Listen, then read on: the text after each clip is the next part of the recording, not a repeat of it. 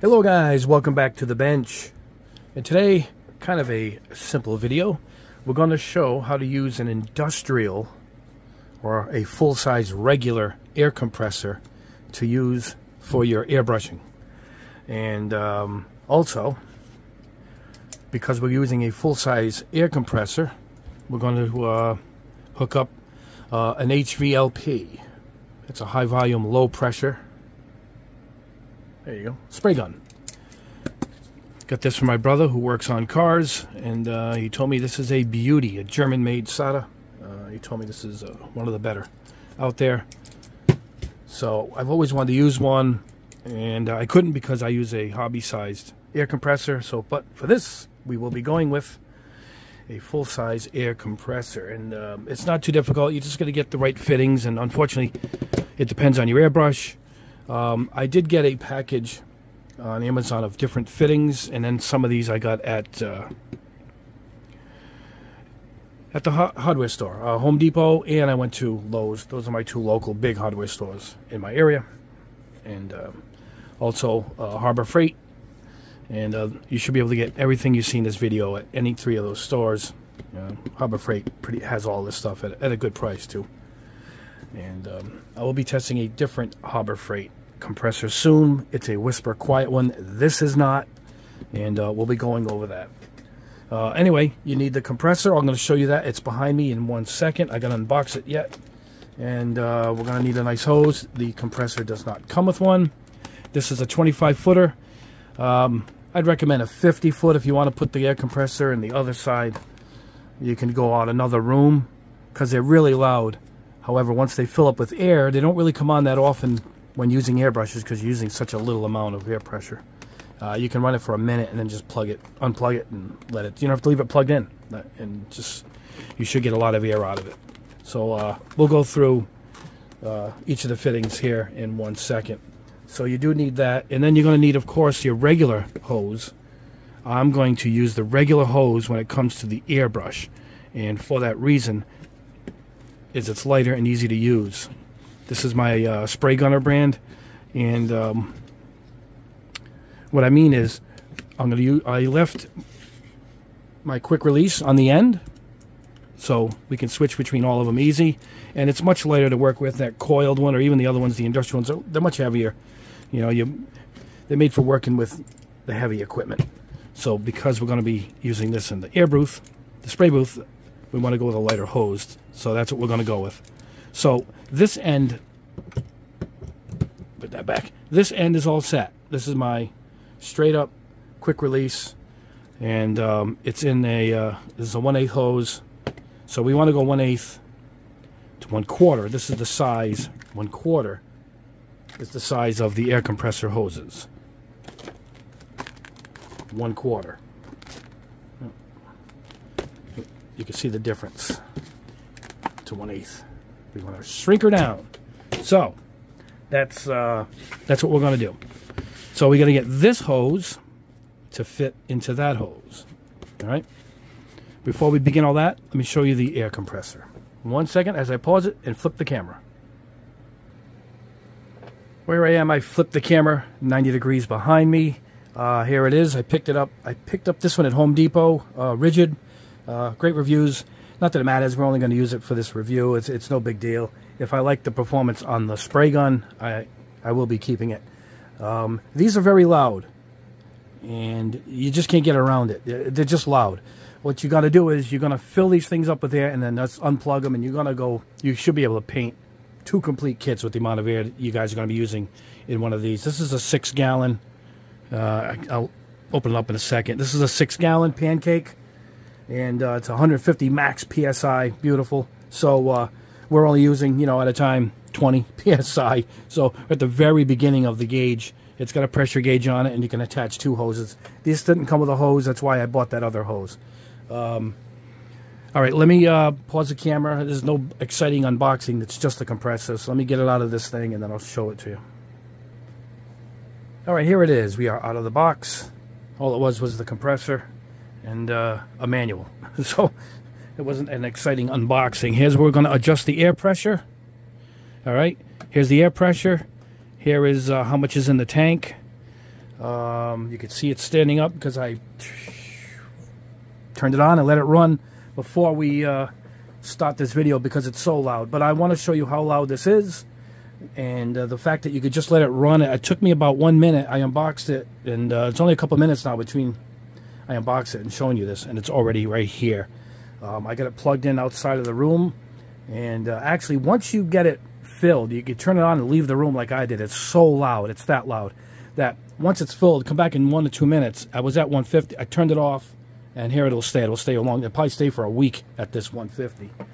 Where are you? 125. So, and then out of here or here, it's got 2 outputs. We're going to dial it in at 20 psi is what we're going to start with. But here's how loud it is.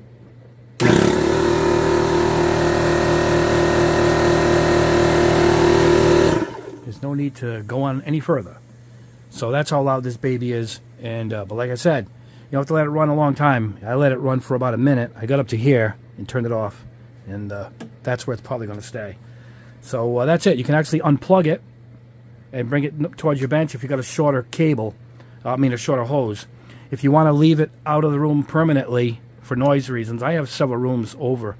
I can put it in another room completely, and I leave it on, and it won't be a problem. I might get a 50-foot hose. Should I keep this thing? And then no problem.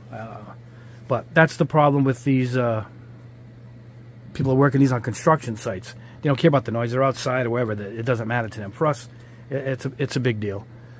You won't be using this in an apartment, but you could go in a driveway, turn this thing on, charge it up, and bring it in the house. You probably get a week out of it with what we're doing. So there is that, and it was only 129 bucks, I think, for this. 129 bucks. This is a really nice piece of equipment for that price range. All right, let's go back to the bench. We get the hoses ready, and then we'll come back here and we'll plug them all in. All right, here we are back at the bench, and as you've seen by the title, another giveaway. And if you saw my posting on Instagram in the community section here on YouTube, we're going to be giving away a few kits. I got at least 3 to give away. Maybe, I think I got 4 to 5. I know definitely 3. So we're going to try and give some more stuff away, and we're going to try and avoid the nightmare of people saying they won and it's a scam. I'll announce it, in a post who won, and don't give your phone numbers. Don't reply as far as giving money for shipping. I pay for the shipping. I'm not on WhatsApp. I'm on none of that stuff. Don't go to any of that stuff. It's only from me. I'm going to try, as you've seen already in the title, putting a dash maybe between give dash away. Trying to figure out how I can do it, because the last time I mentioned I was giving away and didn't put in the title, and I got no problems. And that's how they're finding out I'm giving stuff away. It's by the headline. Anyway, this is a beautiful kit. This Unicorn Gundam Banshee Destroy Mode. Look at this. This is an absolute stunner of a kit. It's even heavy. The box is beefy. It's a beauty. I got a few of these. And we got the Master Grade. This is a beautiful kit. You guys are going to love this, whoever wins it. So, don't forget to like, subscribe, leave a comment. You got to leave a comment. And that's how I'm going to pick you. And hit the bell. I need you guys to hit the notification so you know when new videos come up. It's a little bit delayed here. This is the 4th of July weekend, and my central air went out in my house, and it's been up here in the Northeast. It's been a hot few days, and I have asthma, so it's been rough. So I'm trying to get through. I had trouble trying to film the video in the last couple of days, and I was just sweating, and I couldn't really spray anything because of the humidity. So it's been tricky. The room is air conditioned, and that's why I'm able to spray no matter what the weather is, but without the AC, it's been tricky.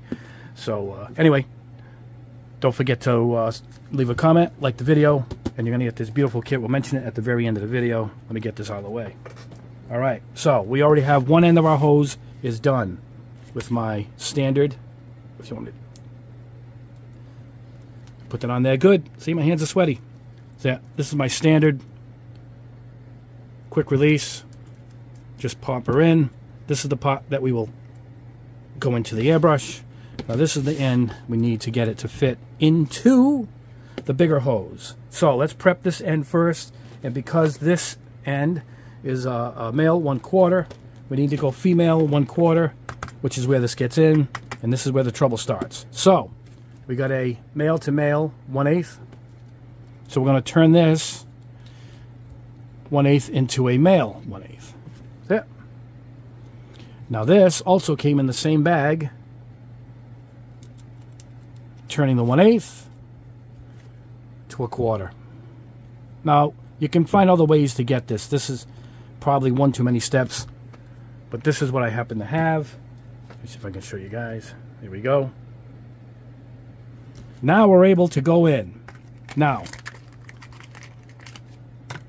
here we go. I probably need, you know, the tape to keep a nice seal on this, but I'm just showing you guys how to hook this up. Now we are ready. This will now connect directly to it with this nipple, this quick release that's on the air compressor. That's what's built into the air compressor, you know, or we can go right ahead and use this. All right. So either way, now we're prepared. Let's go right ahead and just go directly in with this, seeing that the compressor is in the room. And there you go. This goes right into the compressor. Airbrush. This is a good, I think it's a 10-footer. So this should do all right. We'll pick one of our airbrushes here and we'll go to town. All right. Now we're going to turn around again and get back to the air compressor. All right, guys, here we are. We spun around. I got the hose that I just showed you. We're going to plug it right in. Hold on. There we go. Good fitting. All right, so we are in. We are set at 20 PSI. You can go to 20, but when 25, when you squeeze the trigger, it goes down a little bit. That's when you want to do your adjusting while you have the trigger pulled in. I'm just going to pull this out. You adjust and lock it back in. We are ready to go. All right, let's spin around here. 1 second, guys. I'm going to flip the camera.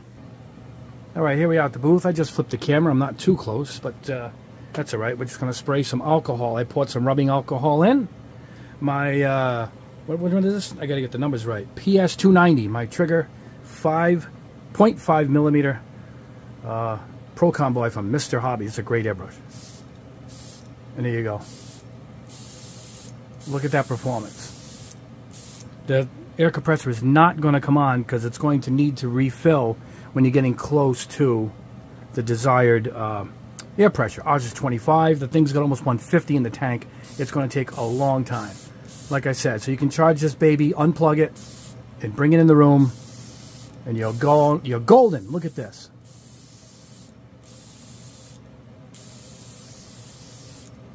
And with that, you can do a lot of full trigger pulls like this with this kind of air compressor, whereas my hobby one, you know, it's going to come on. It's going to kick on and off a few times, you know.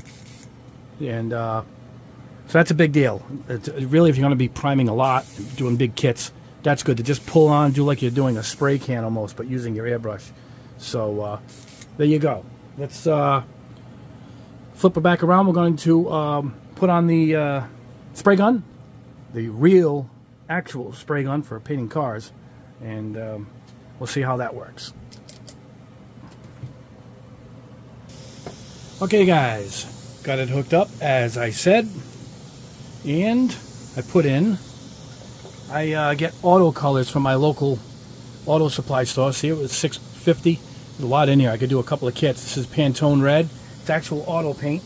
It's urethane, and I use that. I figure we're using the auto gun. Why don't go ahead and go ahead. I got it turned way down, you know, for the so the spray booth can handle it.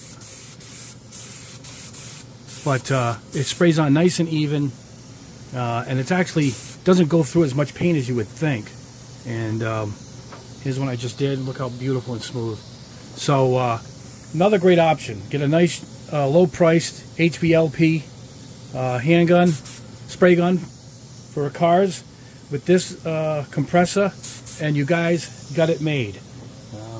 You're not going to get fine detail things. You're still going to need a nice airbrush. But for a lot of car kits and stuff, these work great. I know a couple of my friends actually use these on their car kits, and their kits look great.